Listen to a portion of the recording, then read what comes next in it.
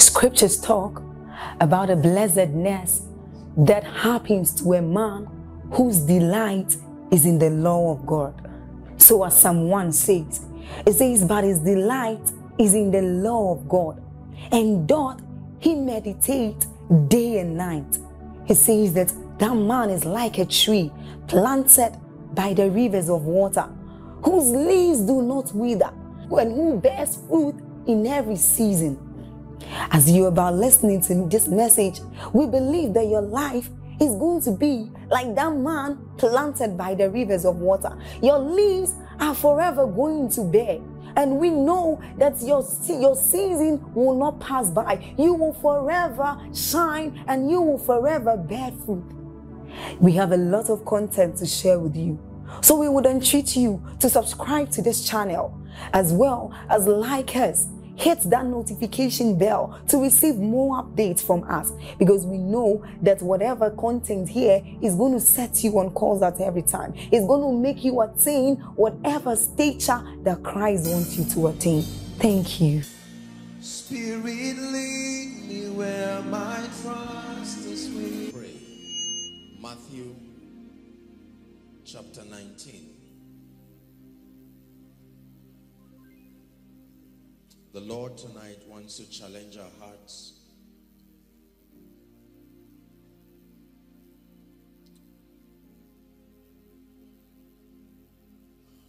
Believers must be guided to understand the things. We were having a very brief conversation this afternoon with two of my precious mothers, and we were just talking about why it seems like the power and the glory of God doesn't seem to find expression to the degree to which we want it to be. And then especially for our generation, and we shared a number of things, and it just occurred to me, and I've been drumming this, in the past weeks to the body of Christ, that truth alone does not bless. Truth must be sequentially arranged. The communication of truth on its own will not bless you, but it must be arranged in a way and manner to form a body of knowledge that can give you specific results. But that's not where I'm going to. I brought the issue of our conversation to explain something. Now please watch this. Did you know that God has vulnerabilities? Vulnerability means your propensity. Are we together? Your tendency. I can predict you based on your vulnerability. Are we together? There are people who are vulnerable to children. A vulnerability is not a weakness. Listen carefully. A vulnerability can be a weakness, but it is not a weakness. There are people who are vulnerable to children. That means if you want to get their attention, bring a child. Is that true?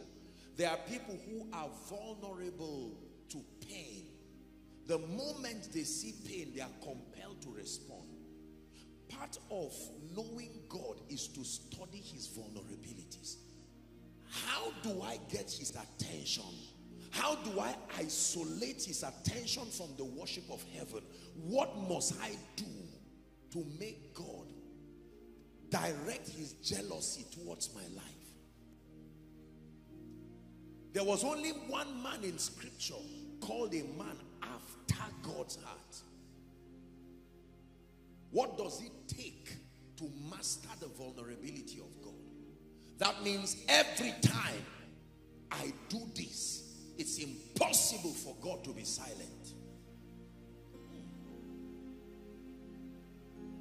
The Bible says the Lord is nigh them, all them that call upon him. Yes. But you see, you must master the things that you need to do to attract his attention. There are some of my people here, their vulnerabilities revolve around worship. Even if they are sleeping and they just hear a nice ad-lib, something, they just wake up to confirm what they hear first. While some of us will be sleeping, quite honestly. There are some of you, your vulnerability is power. The moment you hear someone shout or falls down, it's impossible to not be in that service. You are alive.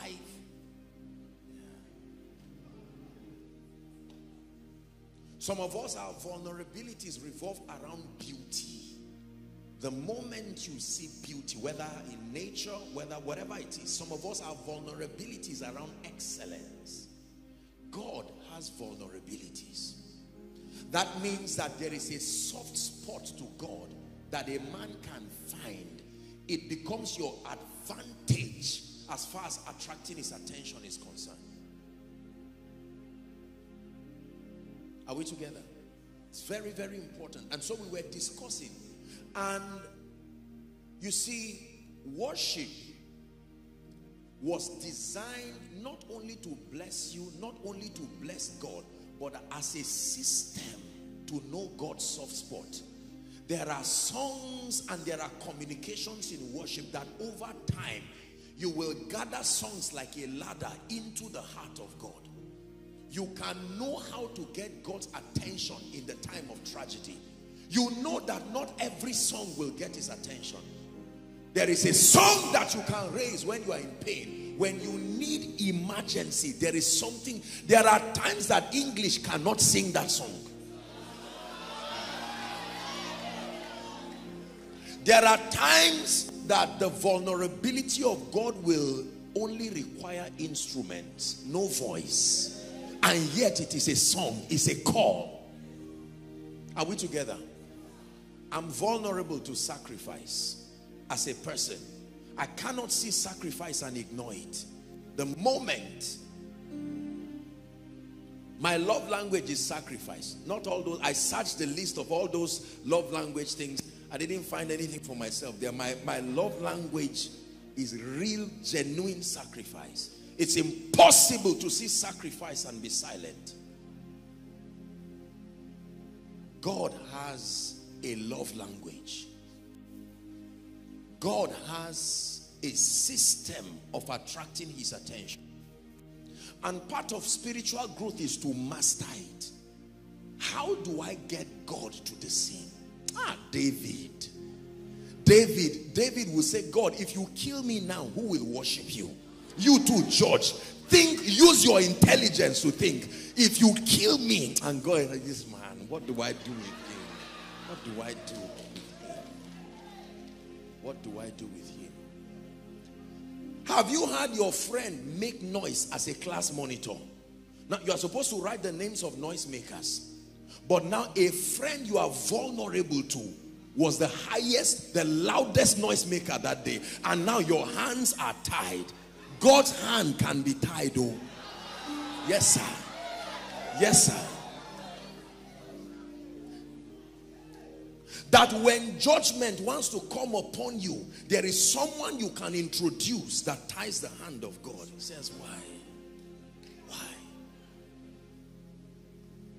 This principle was going to destroy you, and then you brought a worshiper to the scene. And now God's hands are tied. And you are singing your loving kindness.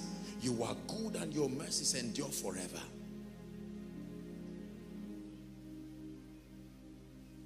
God was angry with the nation of Israel, and Moses told God, he cautioned God, don't behave like this. You are God. Do you want them to say you brought them out and now didn't have the power? What is the difference between you and Ra? Read your Bible. And God repented.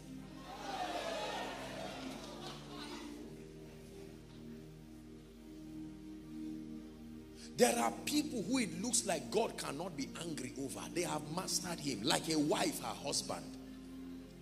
When God is angry with your family because of a violation of spiritual principles, you can come and tell him something. When we praise and worship God, we touch something about him that makes it impossible for him to act like nothing happened. Nothing happened. In Yoruba land here, we're in Yoruba land, there are these guys that beat drums for wealthy people. Have you seen them? A man is minding his business about to go home and they call his name. They start dancing, and if he acts like he doesn't want to go, they now call his name. You are the one we are talking to. And dance around him, and people start to cheer them, and before you know it, his hands, without consultation, will get to his pocket, and he will bring out notes and spray them. That worship puts pressure on his integrity. When you call him the mighty man and he does not respond, who else is? Who else is? He has to defend his name that your song is singing. So it's one of the technologies of the Holy Spirit. Listen, when the Holy Ghost wants God to manifest as certain things, he will put the song in your mouth that you will invoke, that will cause God to respond in that dimension. When the healing anointing wants to flow, the Spirit of God will move you to sing that dimension of him. He will not come as a lifter when you sing him as a healer. Leave and find out that there were no battles again, because while you were worshiping, in your worship you called him a warrior. In your worship you called him a lifter. In your worship you said there was no other God like him. So he will search for what in your life looks like a God and prove that there is no God like him.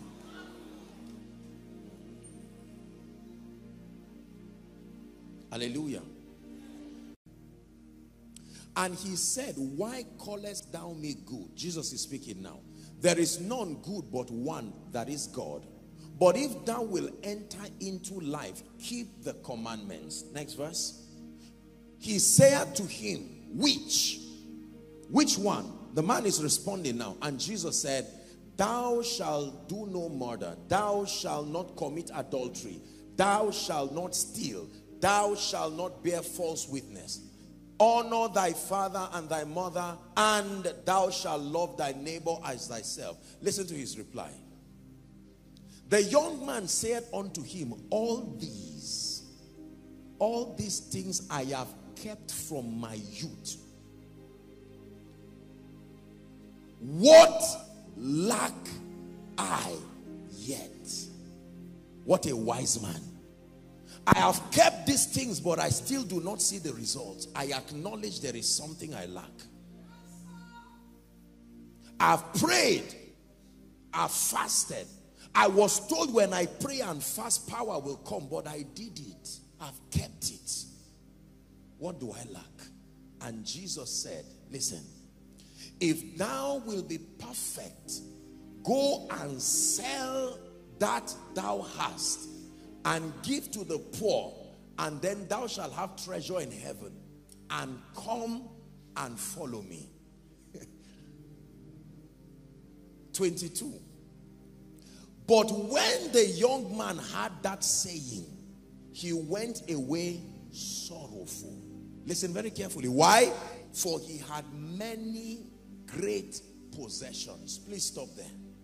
Now a young man comes to Jesus and says, good master, I've heard you talk about eternal life. I've heard you talk about life, and I desire to enter into that dimension. And then he said, what do I need to do? And Jesus gave him a set of instructions. And he said, no, if it's this, I have kept it. But I perceive that I lack something. And Jesus told him one thing that he lacked. He said, with all that you have done, there were only things that affected the external part of you. He says, go, sell your possession. If he said, keep the money, the man would do it.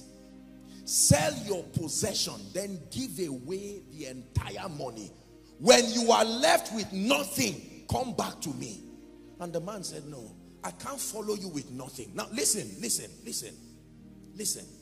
He's telling him something here that is our message for tonight. Sell all, not some. He didn't say give all. Pay the price. Look for customers. Sell it. Gather the money. Place so much value on the money, then give it away. And when you are empty and left with nothing, come and follow me. The Bible says the man left sorrowful. How do I start selling my reputation? How do I start selling my ambition? How do I start selling my track record? How do I start selling my gifts? I give them all away. When I'm left with nothing, I come to, what if I don't find you there? That's a risk. These are the support systems. My self-worth is predicated upon these things. Now you ask me to take away every support structure. When I am left without a system of support, I come. It says that's the one thing you have lacked. This is the reason why you have not entered into life. You have done this, you have done that. But you've only done those things on the strength of a God called your possession. Because you have something to fall back on. Listen carefully. If God fails, you know your business will not fail. At least you will get customers. If he refuses to answer your prayer, your business can answer your prayer. While you find out why he's not answering. If God does not open a way, your gifts can open a way. So those support structures, he's speaking to a man. He says there's one thing you lack. That all of these things you are doing, you have not yet come to a point of total surrender. Listen, there is only one point I want to advertise tonight. The price for all of God is all of you. The price for all of God is all of you. The price for all of God is not your mind. It's not your seed. The price for God, everything that can be him within you must go. The price for all of God. A young man who worked very diligently, was not a thief, was not all of those sins. And then he comes to stand and says, good master, what is left? What have I not done? Good master, I'm a prayer warrior. Listen carefully. Good master, I'm a fasting giant. Good master, I'm a responsible gentleman. Good master, I'm a man of God. I heard that you called me and I have not rebelled at the call. But why are things not working? What one thing do I lack? How many things? One thing. One thing. And he told him, I know. I look at you and I see your degrees. I look at you and I see your business. I look at you and I see your gifts. And while it is true that you thank me in the midst of them, the proof that you can thank me is to thank me without them. It is easy to thank God in the midst of his faithfulness. But when you can thank him outside of his faithfulness, the purity of your worship, the purity of your pursuit is tested outside of everything that you have. It makes no sense to not love God when you are blessed. It makes no sense to not love God when things are working. But he says, go, take your possession. Now, if he said, give it away, you still have something to gain, a good name. So you still have something to protect. If I give this lady 5 naira, I give this one 10 naira, even if I'm left with nothing, I secured a good reputation.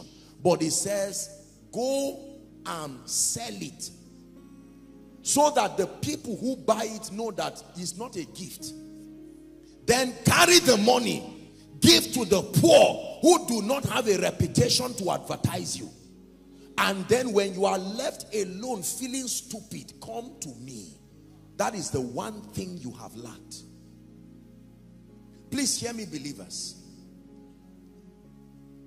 There is one thing that our generation continues to lack. The truth is that God has helped us in the area of prayer, in the area of the word. There's gradually been a sense of seriousness with God, an awakening. And so we love God in the midst of all of this. But we must get to a point where we allow him to test our love when we are left alone. Let me see your worship when you lose your job, not when you don't have a job. When you don't have a job, you don't have an experience upon which your ego is resting on. But when you lose it, see, it is better to not have something. That innocence, you are innocent, but when you have it, you have added it to your support structures, and God says lose it. That in this kingdom we gain things by losing them. That anything you do not lose is not truly yours. The condition to have things is to lose them. You gain a reputation by losing it. You make a name by becoming of no reputation. Look at understand what Jesus is telling him here. He's saying your confidence, rich man, is not, you are a good man, but I see that there is one thing you lack. I look at you and there are strings connected to your wealth, connected to your abundance, connected to everything. Cut those strings away and stand alone, willing to love me, willing to serve me, whether or not. You see, let me tell you this. There is no disappointment when there is no expectation. Disappointment only comes when there is an expectation that has not been met. I don't expect this guy to hold my mic for me. So if I pass him and he does not hold, I'm not disappointed. But if I expect you to hold my mic and you don't, are we together now? While it is true that God blesses, listen please, listen please. True love can never be a reward. If I love God because, if I love God for, if I love God towards, the moment there is a condition, that is not true love. True love can never be a reward. Because whatever is the object, the defining factor, it can fail. I love God because he prospers. Dangerous reason to love God. I love God because he anoints. I love God because he never fails. They look spiritual, but they are dangerous reasons. If you love me because you like my smile, what happens the day I'm angry? Are you seeing that now? You're already in trouble because the love was tied to something.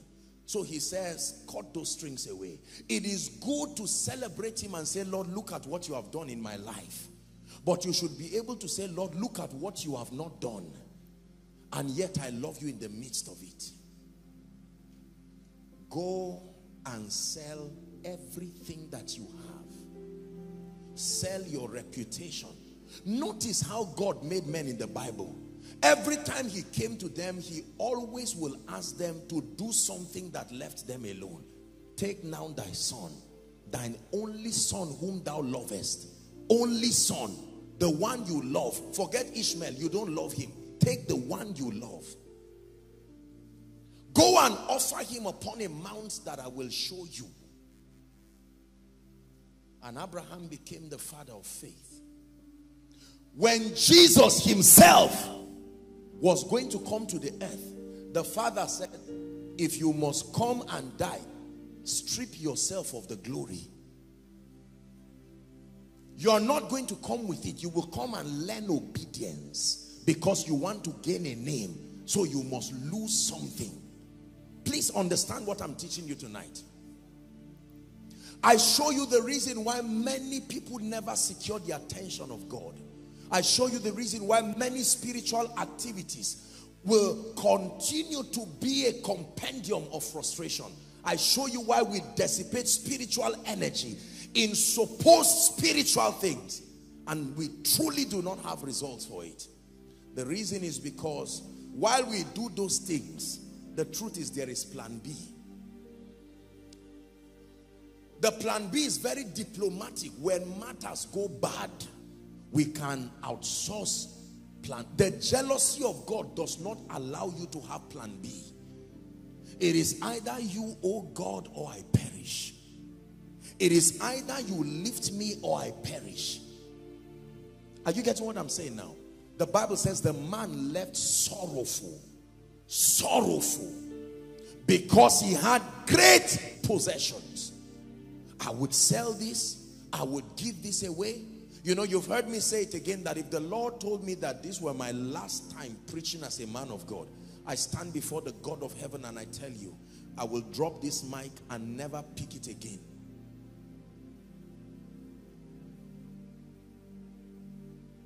Love. In the midst of plenty or outside of plenty, unchanged. Passion. In the midst of results or outside of results, doesn't make any difference. Oh God, why didn't you heal my mother? Are you really God? And he's looking at you. My CGPA, Lord, I gave my tithe. I'm a tither. And I even gave a seed to every man of God that I love. Yet things have not changed. Where are you, oh God? Take away shame from me. Don't let people laugh at me. And God says, that's it. People laugh at you. That's really the object.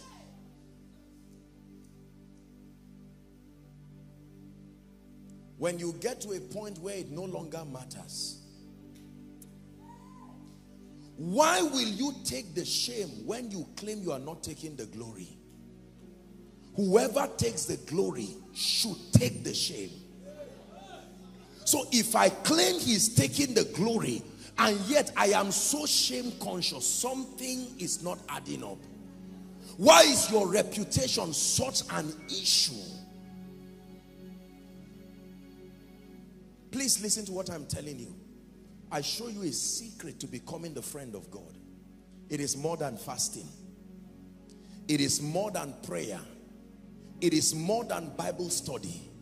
It is coming to a point in your life where you are willing to lose any and everything, and yet your passion for him is unchanged.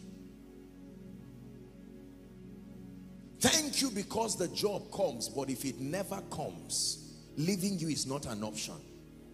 Thank you because I know you will heal my body, but even if I die, the last word that will come out is you are faithful. Come on now.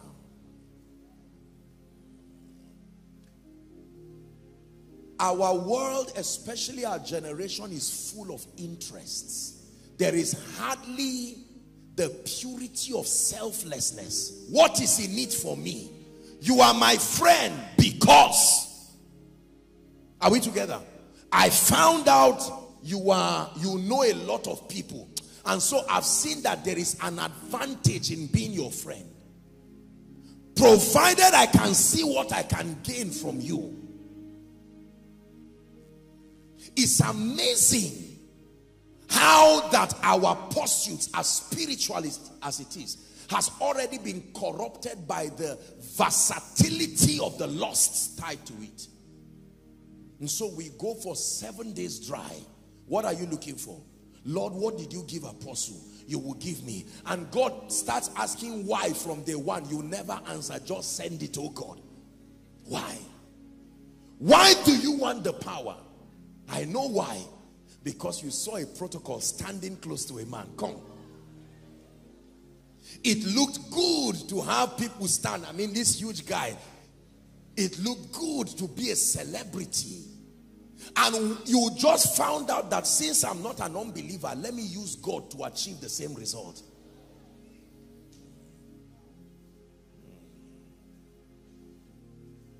What is in it for me?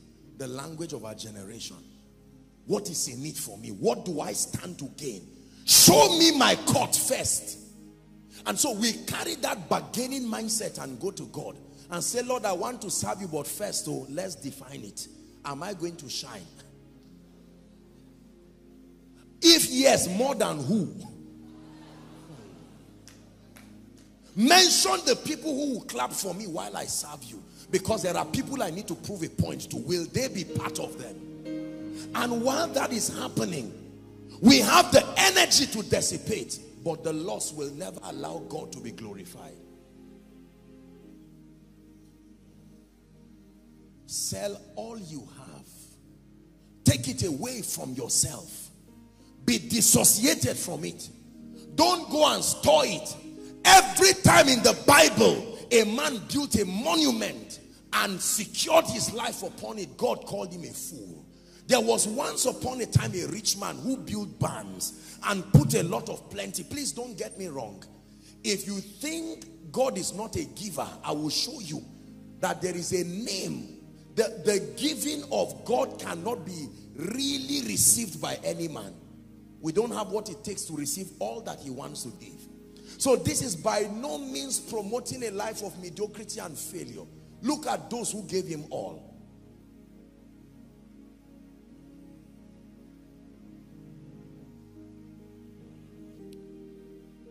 Every time people meet me, the number one prayer is, Apostle, a double portion. And there's nothing wrong with that necessarily. I'm sure it comes from a sincere heart. Apostle, this and that. I'm sure some of you, while watching F.N. Nathan minister, in your mind, just say, I will dust that voice training again. I mean, if this is what it takes, I will go back. And you can discern the corruption. Let me tell you this, my brothers and my sisters. God is not a fool. He is the fountain of wisdom. He must vet the purity of your motive regardless of the accuracy of the activities. While you are doing those spiritual activities, the eye that can penetrate and cut asunder the bones and the marrows, he's watching to see. Can I trust you? If this is his phone, he should be able to collect it without me feeling offended. When I claim this is your phone and collecting it becomes a problem, then something is happening. I have taught again and again that owners are rebels in this kingdom. In this kingdom, we don't own things. When you own anything, you are a rebel. We are stewards, the Bible says. And it says, moreover, it is required in stewards that a man be found faithful. The reputation, his own. The glory, his own. The fame, the lifting. Hello. Scriptures exhort us from the book of Proverbs. It says, my son, attend to my sayings. Incline thy ears to my words. Let them not depart from thy eyes, and keep them in the midst of thee. As you have listened to this message, we believe that you are going to reap the blessings thereof if you attend to these words as well. That you will keep these words in the midst of your heart. That no matter the circumstance, your eyes are going to be fixed on these words. And as you have been blessed, we will tell you to share this message. Be an evangelist by sharing to others to be blessed. And then subscribe to this channel for us, because we have loads of videos, we have loads of content that is going to make you blessed, that is going to set you on course, that is going to set you ablaze. And don't forget to like for us. Thank you.